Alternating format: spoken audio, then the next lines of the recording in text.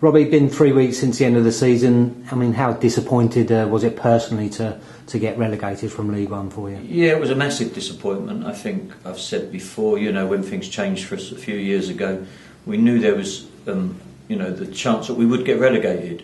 But I felt with each year that we survived, we'd be a bit stronger and there'd be less chance. So I really thought we was over it, and last season would be one we could kick on a bit. So yeah, very disappointed that we actually got relegated. Yeah, and how quickly does that disappointment change to focusing on next season and the season afterwards, or do you use that disappointment to focus? I've always been like that. I've always been one to take any sort of failure in anything I do and use that energy to make me more determined to go on and go forward. I think the big lesson really that I learned from last season was that we'd just not been good enough at recruiting, really. That's the big lesson I got out of it, that there were times when we needed to dip in the market and find people, and we just wasn't able to do that. Yeah, and I mean, is that one of the reasons, probably one of many reasons, why you decided to change the infrastructure, the footballing infrastructure a little bit, with the appointment of a director of football and a head coach underneath? Yeah, that's some of the reason. I mean, the main reason for doing it is in an old-fashioned sort of structure, which is like a tree structure of a business.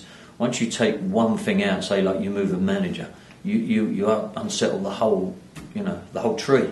Whereas what we're looking at is a slightly different structure, where in business it's called a matrix structure, and it allows you to be able to run different things in different ways, so that you don't disturb everything when one thing changes. So, for example, John's come in as the first team coach, and what we really hope is he's really successful and he's with us for a number of years.